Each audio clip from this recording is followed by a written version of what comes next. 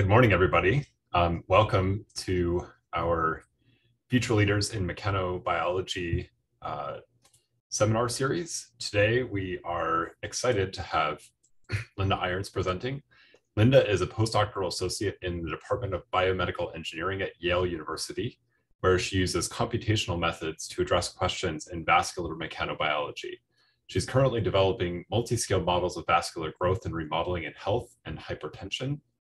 Before this, she trained as a mathematical modeler and became interested in mechanobiology during her PhD at the University of Nottingham, where she modeled integrin binding dynamics in airway smooth muscle cells under oscillatory loading conditions. The common theme of her research is to use computational models to understand the feedback between mechanical environment and cell behavior. And I'm very excited to hear this talk specifically because I also studied some of the oscillatory loading of animal cells during my PhD in my prior life as an animal cell biologist. So we're very excited to have you here, Linda, and feel free to take the screen and start your talk. Great, thanks for the introduction. And thanks also to the CMB for the invitation to speak in this seminar series. I'm excited to be able to share some of my postdoc work on the computational modeling of vascular homeostasis and adaptation. So the aorta is a large elastic artery, and its purpose is to distribute oxygenated blood from the heart to the systemic circulation. And as a structure, it's very robust in that it experiences loads from blood pressure and flow throughout our lifetimes. But the really important and interesting point is that the cells within the aortic wall are able to sense and respond to these mechanical loads. And their responses are really essential for maintaining its integrity, as well as for allowing it to adapt and respond to perturbations in loading. So within the wall itself, there are 3 layers. The innermost layer contains a single layer of endothelial cells, which are directly exposed to the blood flow. Then in the media, the middle layer, there are elastin fibers, which give the elasticity to the vessel, and also smooth muscle cells, which can contract and relax to regulate the diameter of the vessel. And these smooth muscle cells can also proliferate, they synthesize collagen, as well as various other proteins and growth factors. In the outer layer, the adventitia, there are collagen fibers, which provide structural integrity to the wall, and also fibroblasts, which also can synthesize and degrade collagen. And these abilities of the cells to regulate the wall are really the focus of this work. So before I talk about this in more detail, it's useful to know 2 key definitions. And the first of these is the wall shear stress. And this is felt on the inner wall of the vessel due to the blood flow. And for a cylinder, it's related to the viscosity of the blood, the flow rate Q, and also the inner radius. So this expression tells us that if viscosity and flow rate are constant, then a narrow vessel, or one with a smaller inner radius, experiences a higher shear stress than one with a larger radius. The second definition is the intramural stress. And here we're interested in the circumferential component, which for a cylinder relates to the blood pressure, P, also the inner radius again, and the wall thickness, H. So this means that a thicker wall basically acts like a reinforcement and reduces the stress. And the reason that these 2 definitions are important is that there is evidence that healthy vessels are able to alter their inner radius and their thickness in ways that regulate and maintain these values near to constant homeostatic targets. And this is referred to as mechanoadaptation. So how does this work? Firstly, I'm going to talk about flow. So let's say you have an initial flow rate Q0, which increases by a scale factor of epsilon. And we can calculate using the previous definition that if the shear stress is to be preserved, the inner radius A must scale with epsilon to the 3rd. And this is regulated by the endothelial cells. And these endothelial cells have been shown to produce the vasodilator nitric oxide as shear stress increases. And nitric oxide then diffuses into the media. It causes smooth muscle cells to relax, and the radius of the vessel will increase. Similarly, the vasoconstrictor endothelium 1 is downregulated by shear stress, and this has similar effects. It causes reduced contraction of the smooth muscle cells. So nitric oxide and endothelium 1 are really working together to restore that target value of shear stress. And this is an example of negative feedback, where an increase in shear stress is opposed, firstly by vasodilation, and then over longer timescales by an outward remodeling of the vessel. And this type of feedback is really essential for homeostasis.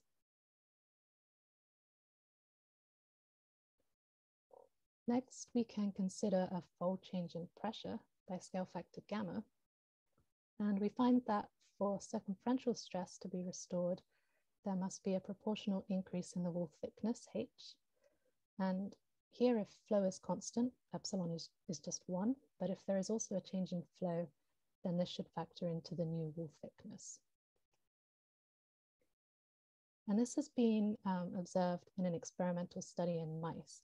And here, angiotensin II was given for 28 days, where Ang2 infusion is a common model for inducing hypertension, which you can see here from the increase in blood pressure over time. And it was observed that there was a corresponding increase in thickness in response to this increased pressure, and that this came from increased collagen production and smooth muscle cell mass. And as a result of this, what is seen is that this circumferential stress is increased at early times due to the pressure, but then at later times, the wall thickening is able to restore it close to its initial value. So again, there's this negative feedback loop where the change in stress is opposed, this time by production of material and wall thickening.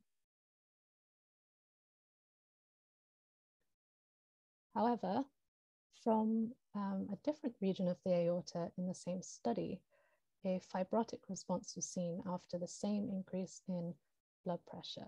And this is an example of a maladaptive response where ideal target stresses were not restored. So you see an excessive thickening, mainly of collagen in the adventitia, and a significant reduction in the circumferential stress. And our view is that maladaptation and these disease states result from a loss of homeostatic negative feedback mechanisms, where these mechanisms are ultimately controlled by cellular responses to stress. So these would include the production of vasoactive molecules, as well as the production and removal of collagen in smooth muscle cells. So for this talk, I'm going to describe how we model this process at various scales. And I'm going to start by describing a logic-based cell signaling model, where the goal was to be able to qualitatively capture known cell responses relevant to vessel growth and remodeling to changes in pressure-induced intramural stress, flow-induced wall shear stress, and also angiotensin II. In the second part, I'll briefly describe an existing framework for modeling growth and remodeling at the tissue level. This is known as constrained mixture theory. And in the final part, I'll tell you about the coupling of these two models to construct a new multiscale framework that's fully integrated, where vessel growth and remodeling is driven by cell signaling events.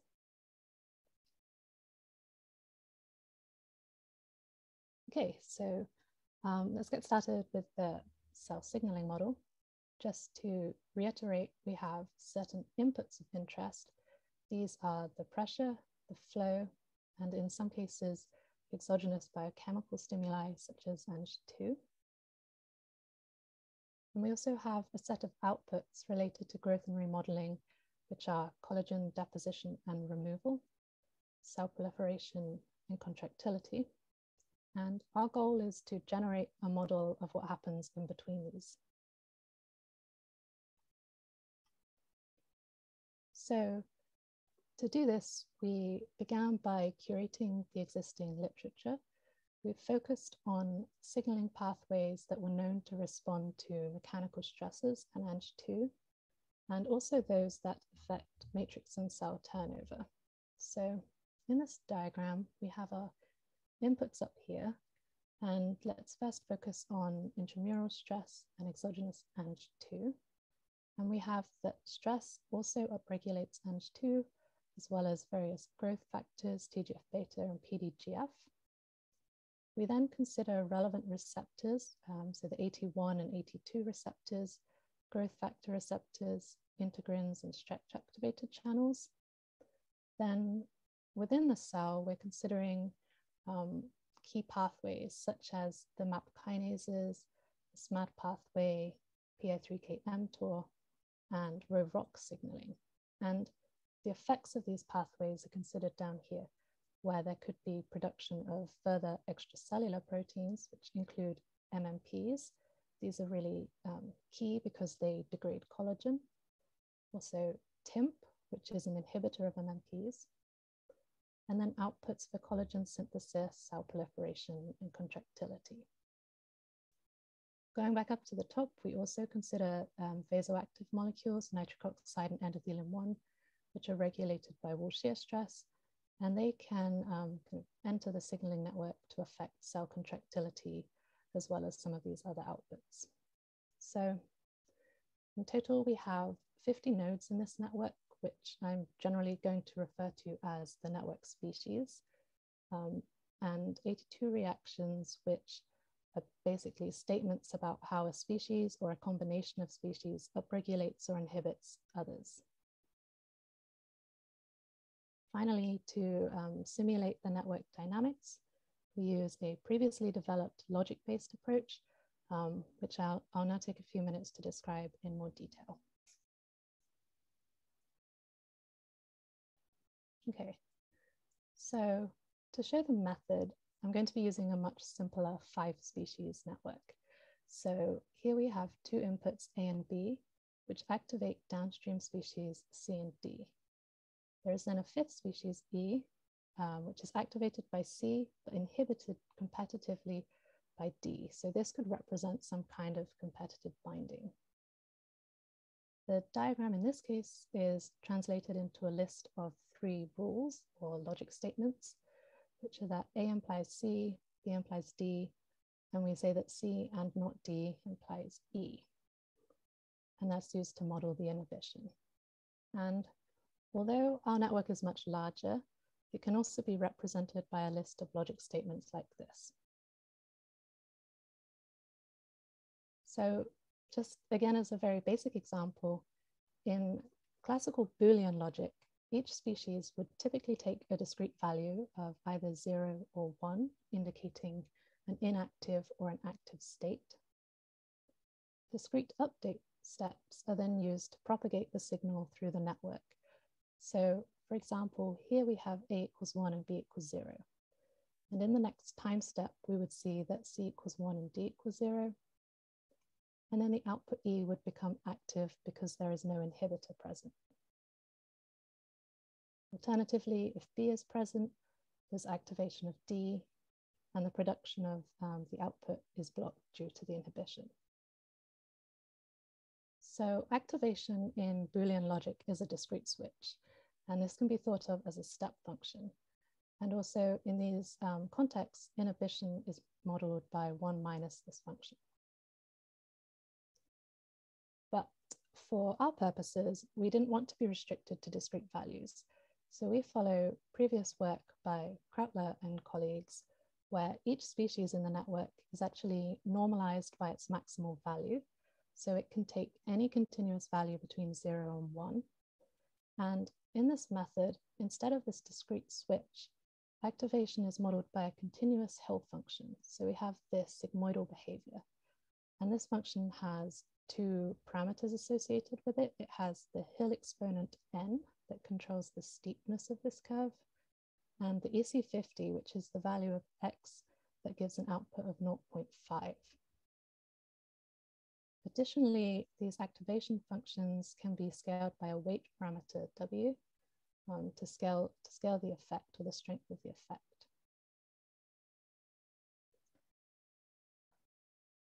So it's common for reactions to also involve multiple species, and these Hill functions can be extended through the use of logical operators.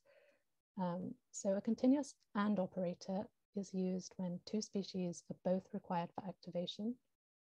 The OR operator is used for parallel or independent paths, and AND NOT allows us to model inhibition as above. So in this case, the governing equations are going to be as follows. So we have time-dependent inputs A and B, which are prescribed. And the other species are governed by ODEs. So here, species C has that Hill function activation by A. It also has a first-order decay with timescale tau. And we include this parameter Cmax, which is going to allow us to simulate external interventions. So by default, this will just be 1. But if we wanted to simulate a node's inhibition, this could be reduced to 10% or 50%, or even 0 to completely remove the node from the network. The equation for D is similar. And for E, we use this AND NOT logic to capture the inhibition. And this was a small and simple example, but in general, these systems can get quite complex. So it's worth mentioning that Netflix down here is a freely available software that can be used to automatically generate these systems of ODEs from any list of logic statements. So this makes it a very efficient and flexible formulation to use. Okay, so we spent some time constructing and tuning our model, and then looked at a number of case studies for validation. In the interest of time, today I'm just going to show one case study that I think has an interesting result, where the model really gave us some additional insight. And in the study that we're considering, the authors were looking at the combined effects of pressure and Ang2 on MMPs. And this is worth understanding because pressure and Ang2 are both elevated during hypertension, and MMPs will degrade collagen and potentially alter wall thickness during remodeling. So they took thoracic aortic rings and subjected them to 3 levels of pressure with or without Ang2. And it was observed that the qualitative response that Ang2 had on MMPs differed according to the applied pressure and also the MMP subtype. So for MT1 MMP, at the lowest pressure, addition of Ang2 led to increased MMP activity, whereas at these higher pressures, it led to decreases. For MMP2, Ang2 elevated MMP activity, and for MMP9, it led again to decreases. So in our model, we have stress and exogenous Ang2 as inputs, and via various pathways, mainly MAP kinases, SMAD, and AKT, they have an effect on these MMP subtypes that we consider. Also of interest is TIMP, because it inhibits MMP activity, and it's upregulated by the SMAD pathway. So to try to gain some intuition about these species, we simulated the full range and different combinations of stress and Ang2 inputs. And we noticed that the values of TIMP, which inhibits MMPs, strictly increases with both of these inputs. But in contrast, the MMPs in our model showed a more complex non-monotonic behavior, which in fact is due to these high levels of inhibitors. So if we take MMP9 as an example, we can look at a consequence of this. And to do this, we take cross sections of this surface at different levels of stress. And we see that if you begin from a low stress state, so 0.2, which is this solid line, the addition of Ang2 will initially give an increase, but then at higher doses, a decrease. And if you start at a higher stress state, which is nearer to the peak of this surface, addition of Ang2 only leads to decreases. So we don't know for sure where the experimental pressures and Ang2 dose would map onto these 0 to 1 normalized ranges. But by choosing two different starting points on the surface, we can illustrate qualitatively that both types of experimental outcomes can be obtained due to this underlying structure or shape of that surface. And in this first case, it relies on activation always dominating over the inhibiting species. Whereas in the second case, it tells us that there must be an inhibitor present that is also upregulated by stress and Ang2, and that at some point that inhibitor overtakes and begins to dominate the behavior.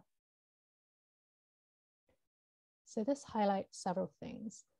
The first is really the added insight that can be gained from considering multiple stimuli and multiple doses.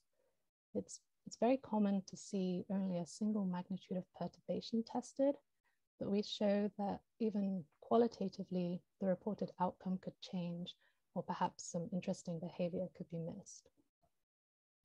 Related is the need to carefully consider the baseline conditions, including the mechanical state, because these can also change the qualitative responses. So I'm going to conclude this first part by just saying that we have developed and validated a new cell signaling model relevant to arterial growth and remodeling. And the logic-based approach that we use is a really flexible way of modeling these systems, and we'll see more examples of this later. Okay, so I'm now going to take a few minutes to explain a previous modeling framework that has been used to describe the tissue level mechanics of the aorta. And this is important because instead of just prescribing those input levels of stress and wall shear stress into our signaling model, we want realistic changes that have been calculated using the specific material properties and the geometry of a real vessel. So what we're looking for is to be able to give an input, which is a change in pressure or a change in flow, and to get as an output how the vessel deforms and how those stresses have changed. And this relies on several things. It relies on the initial geometry of the vessel, and it relies on the specific materials within the vessel and their distinct mechanical properties. And for this, we use something called a constrained mixture approach, where we consider collagen, elastin, and smooth muscle cells in some proportions that can be determined from histology. And these proportions are captured in constituent mass densities. We then also have constituent-specific stored energy functions for each component, accounting for their different material properties. And the subscripts alpha here just refer to each of the constituents. A major challenge of modeling the mechanics of biological tissues, though, is that there is a continuous turnover of materials. So these constituent mass densities have the potential to evolve over time. And this enters the formulation through this hereditary integral in the stored energy function, which basically just captures the past production and removal of each constituent. So M here is a mass production rate. Q is called a survival function, which takes a value between 0 and 1, and it describes the proportion of material deposited at time tau that survives at time s. And I'll show some specific functional forms of these in a few slides. For completeness, these are the functional forms for the stored energy for each constituent, where I really just want to highlight one point, which is that they contain material parameters for each constituent that need to be determined for a given vessel or a given sample. So this determination is done using an established biaxial mechanical testing protocol in our lab, where excised vessels are cannulated and they can then be pressurized as well as stretched axially. And the protocol is for vessels to be pressurized at 3 different levels of axial stretch. And from here, a family of pressure diameter curves can be collected. They are then also stretched at 4 levels of pressure, which generates a family of 4 stretch curves. And together, these 7 curves provide the information needed to fit those unknown material parameters in the stored energy functions. Going back to the mass turnover, this has for a long time been modeled phenomenologically, where there is a basal rate of mass production of each constituent, which can be modulated by something called a stimulus function, here in the brackets. And these stimulus functions are based on experimental observations where both collagen and smooth muscle cell production have been observed to increase with stress, sigma, and decrease with wall shear stress. And the sensitivity or the extent of these changes can be tuned using these gain parameters. For the removal of collagen and smooth muscle cells, we use an exponential decay. Again, there is some basal removal rate, this time modulated by stress deviations. And just to emphasize, these forms are used for collagen and smooth muscle cells. Elastin in our model is actually assumed to be constant and not turnover, and this is due to its long half-life of approximately 50 years, which is much longer than collagen and smooth muscle cells, which is on the order of 70 days. And these models have worked very well to simulate various data sets by fitting different material parameters and different gain parameters. But the main limitation which we're trying to address is that these gain parameters don't tell us anything about the mechanisms behind this mechanoregulated turnover. So this leads to the third part of the talk, where I'm going to tell you about how we've extended this approach into a multi-scale modeling framework. So we begin again with changes in pressure and flow. The tissue level constrained mixture model is used to calculate those realistic stress deviations, and we take these and use them as inputs into our cell signaling model. We evolve the cell signaling ODEs to find out how the relevant outputs change, which are collagens, MMPs, proliferation, apoptosis, and contractility. And the first 4 of these are used to provide more mechanistic mass turnover relations. And the contractility is used to update the active stress generated by smooth muscle cells. And this feeds into the tissue level model. It leads to altered stresses and geometry. And there is now this feedback loop, or a full bidirectional coupling between the 2 previous modeling frameworks. So just to show you these differences, here is the new mass turnover rate, where, as I mentioned, we use direct outputs of the cell signaling model. So cell proliferation and collagen synthesis. And for removal, we use apoptosis and MMPs, where we can sum the different MMP subtypes.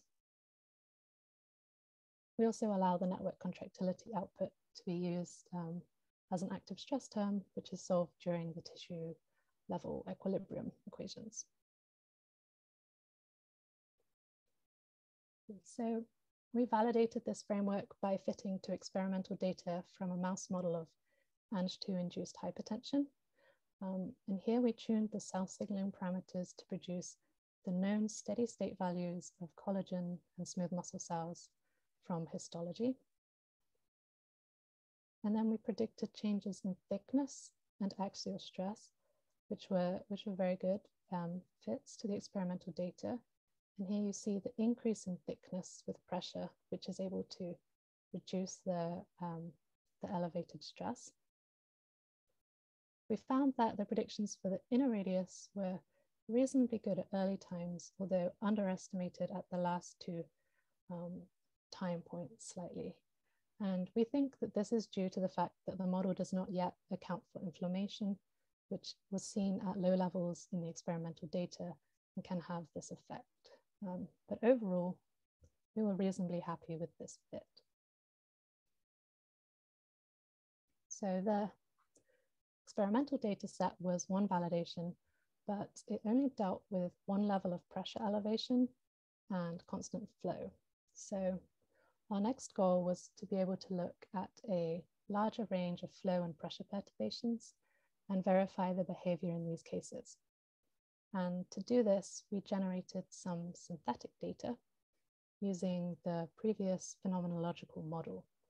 And again, this has been a very successful model in many cases. So we really wanted our coupled model to be able to generate similar predictions.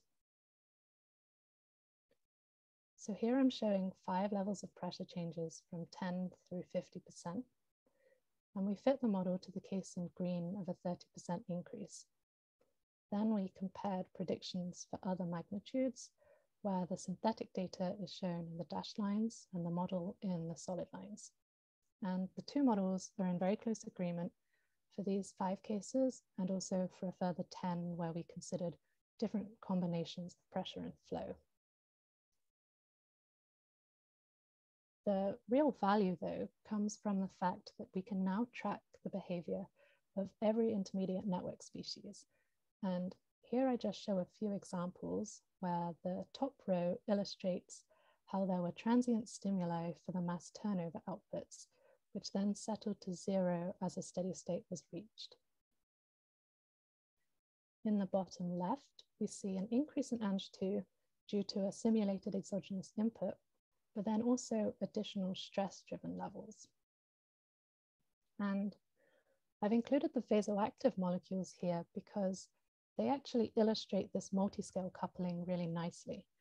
And this is because pressure does not influence them in the network model alone, but it does transiently increase the inner radius of the vessel, which leads to reduced shear stress. And when this shear stress feeds back into the cell signaling model, we see this drop in NO and increase in ET1. So we're feeling good about the functionality of the model and are now beginning to think about how we can use it to learn more about mechanoadaptation and the apparent robustness of homeostatic vessels. And this next set of simulations revolves around this question of whether we're able to parameterize our model and use it to understand those ideal geometric adaptations that we discussed at the beginning of the talk, where inner radius and thickness evolve in ways shown here, which allow the intramural stress and wall shear stress to return to target values. And for this, we're going to consider 3 levels of pressure increase and 3 levels of flow increase to have kind of 6 total perturbations. So at the tissue level, since we're considering a healthy homeostatic state, we use material parameters from mature wild-type mice. And then we aim to fit the remaining cell signaling parameters to obtain this geometric adaptation for those 6 pressure and flow perturbations. Unlike the previous cases, though, we found that there was not a best fit parameter set for the cell signaling parameters, but actually we found that there were a wide range of parameters that could produce very well-regulated adaptive responses with the distributions of these parameters shown here.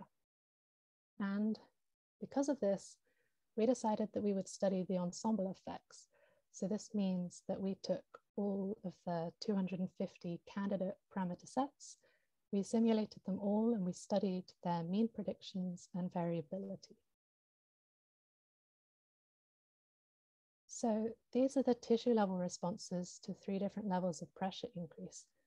And the mean values are shown by the solid lines, and the shaded region in each case shows the standard deviation from the mean over these 250 parameter sets.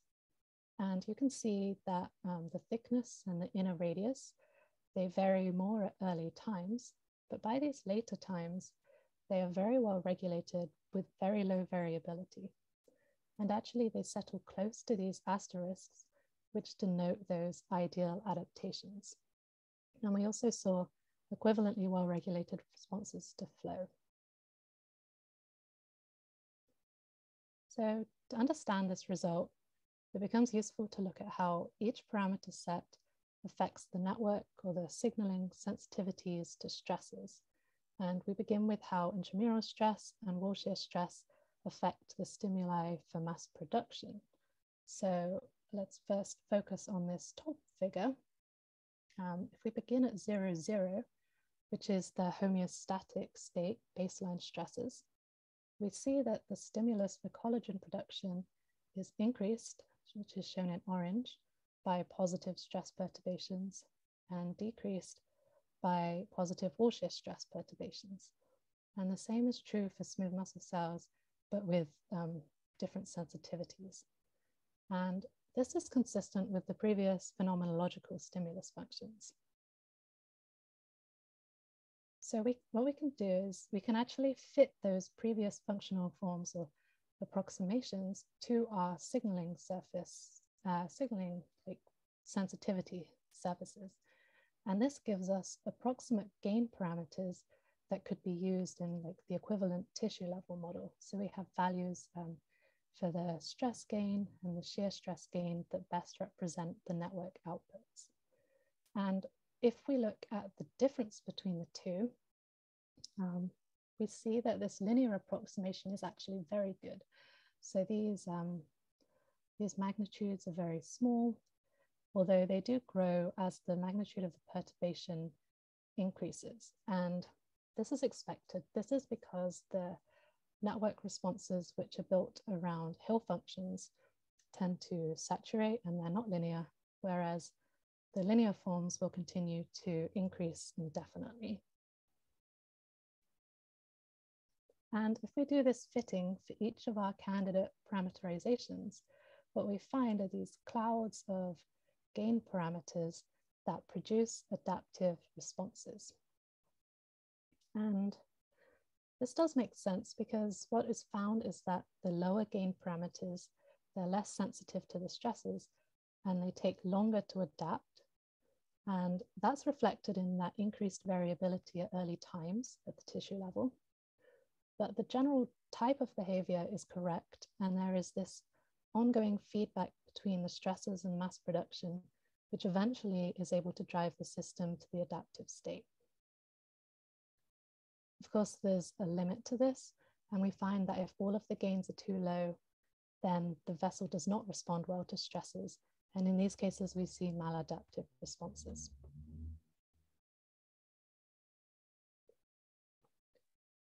We then wanted to consider the robustness of the homeostatic state to perturbations of the network structure, including the removal of different nodes to represent either a pharmacological inhibition or a mutation. For example, here we could simulate the administration of losartan, which is a clinically used drug for hypertension that inhibits the AT1 receptor. And this idea was based on several studies where inhibitors or knockouts were given or induced in healthy, mature, wild-type mice. And the story always seemed to be that there were no significant changes in various tissue-level metrics, including inner radius, wall thickness, or composition. And this indicates that there's a certain robustness or fault tolerance to the homeostatic state under baseline conditions, baseline pressures and flows. So one of those inhibitors was losartan. As I just mentioned, this inhibits the AT1 receptor.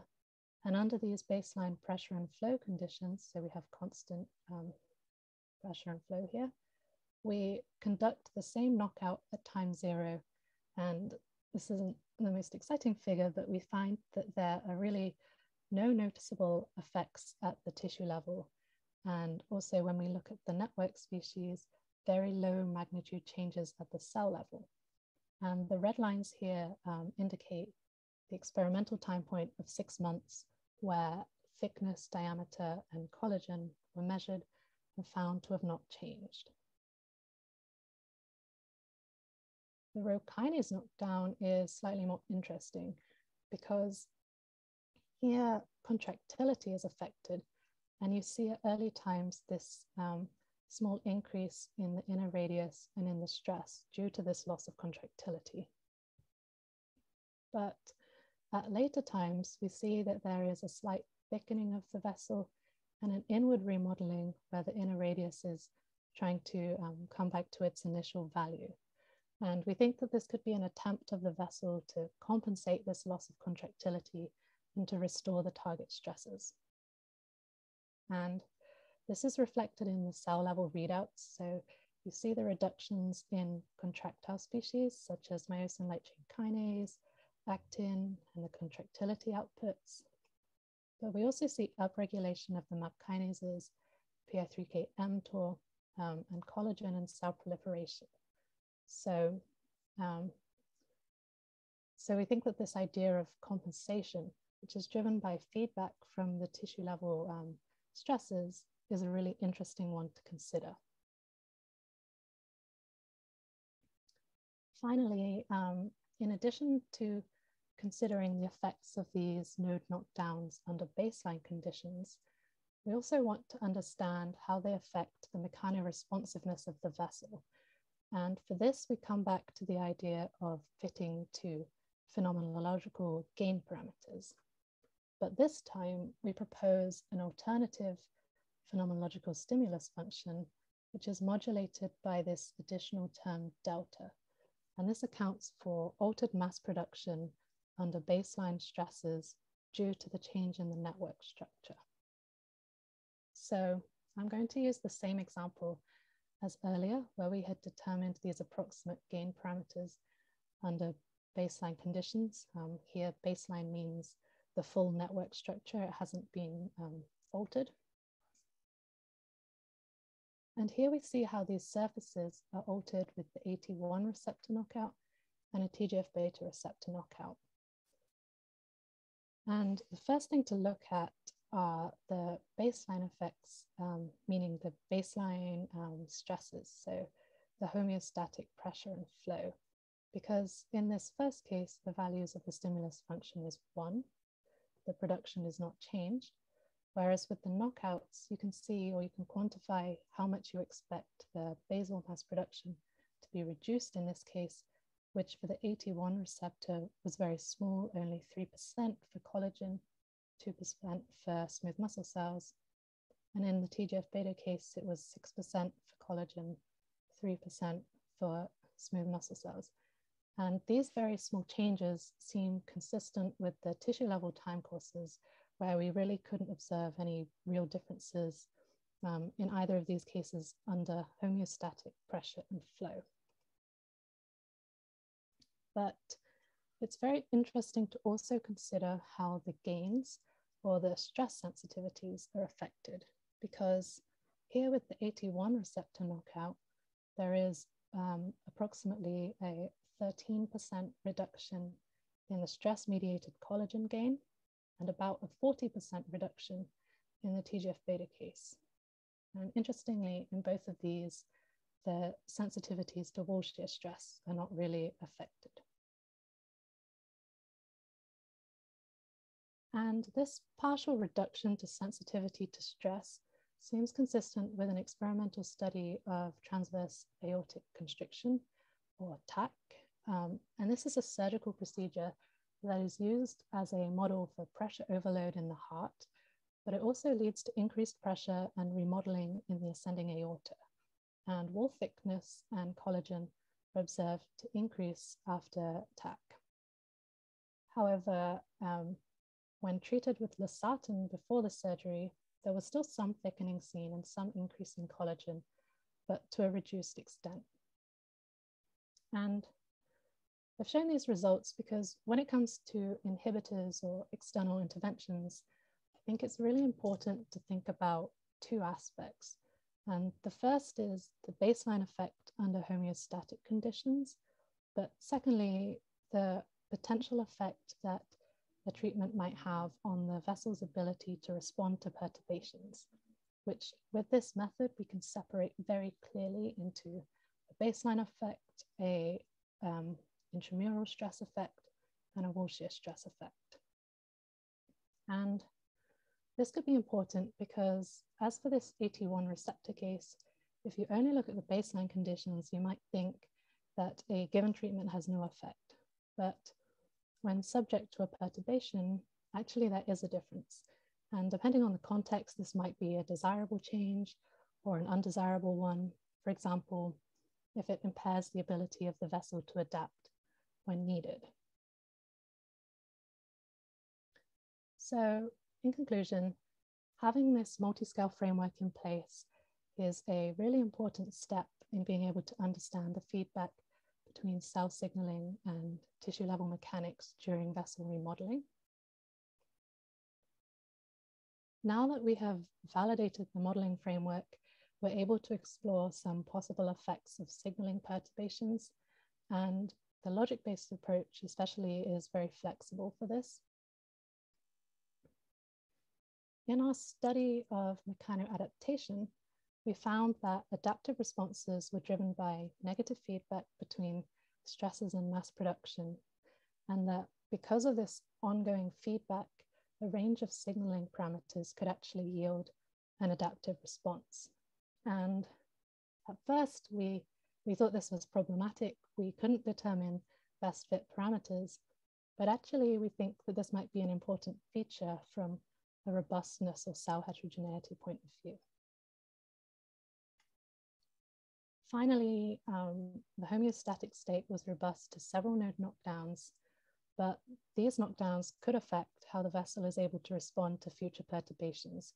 So this is definitely an area to be explored in more detail. So I'd like to thank Humphrey Lab members past and present who have been engaged in many helpful discussions about this work, especially Jay and also Anna and Marcos, who have collaborated on some of the work presented today. In terms of software, just a quick note on the cell signaling model, the code for generating those systems of ODEs from logic statements is called NetFlux. It's freely available, as is the specific model used here.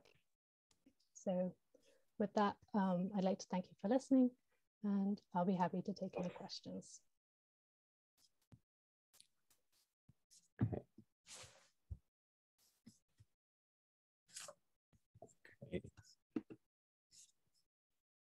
I'm Annie, I hope you're here. I'm very sorry I couldn't get online until relatively late. But thank you very much for the talk. Are there any questions from the audience? I have a question. Oops. Go ahead, Yasha. Okay, well, thanks so much. It was quite elegant. Thank you very much.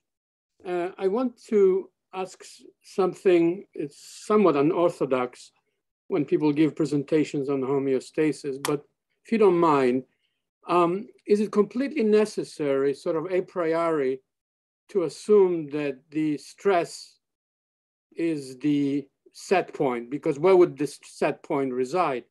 That is the attempt of regulating stress or normalizing it is really what goes on, or is the stress, be it shear or wall stress, is an emergent property, meaning that the system is drawn or is pulled as if it was an attractor. And so is there a way, because the model is so robust and so intellectually honest, that I wonder if you can even attempt at answering this vague question. Thank you. Yeah, wow, that's a very good question. And so you say, is it necessary? From the modeling point of view, yes, it's necessary to identify what that regulated variable is. But I guess more conceptually, it's true. What are the cells actually sensing? And we always kind of discuss that, the cells aren't calculating these stresses in the same way that we are the circumferential component or the wall shear stress. So It's probably not the exact metrics that we use, but it does appear to correlate very well to those metrics. But of course, yeah, it's probably much more complex. Thank you very much. I had a question about the scale of the model as it relates to cell signaling. So I'm familiar in the plant cell biology field with models that try to understand the mechanical properties of individual cells, right, which are analogous in some ways to the arterial tissue that you're studying. And we're trying to integrate those with some of the signaling models, logic-based signaling models that are out there for the responses of these cells to stimuli. So do you have to make any considerations or translations between the signaling that's happening at the individual cell level and potential variability between cells in the tissue and the mechanics of what you're studying at the tissue level? Yeah, so of course there's a lot of complexity in these models that is not considered. We kind of, as the starting point, just really tried to build a very minimal model of the relevant pathways. One of the future goals is to expand into more detail of individual cell type signaling, so like a more detailed endothelial cell component, smooth muscle cell component that can incorporate more of that detail. For now, this was a good starting point, but in terms of complexity, I guess you can always add more. At the cell level, the struggle there is finding the data to be able to parameterize and yeah, really understand that model. Great, thank you. So I wonder if I could ask a sort of related question. Is from the point of view of complexity, is there I mean, presumably you want this to model human vasculature but is there a sort of a experimental minimal endothelialized tube that people have lots of data on that can be modeled? And maybe someone like Yasha might know, but is there some sort of minimal physical system early in evolution or in a model organism that could be informative? That's interesting, and I wish I could provide you a solid answer. That's something that I would love to know more about. That's the major challenge with parameterizing these models, is trying to find that kind of quantity of data. So if anyone knows, I'll be happy to. Yeah. I mean, I wonder about that. I mean, since in the center, people have been looking at all a vast range of different organisms. I don't even know that. Is there a kind of a simplest flowing tube system in some animal, plant, fungus, God, who knows what, that is kind of a starting point? Yeah. I don't know. It just occurred to me. And any other questions? Okay. If not, then thanks very much for this talk.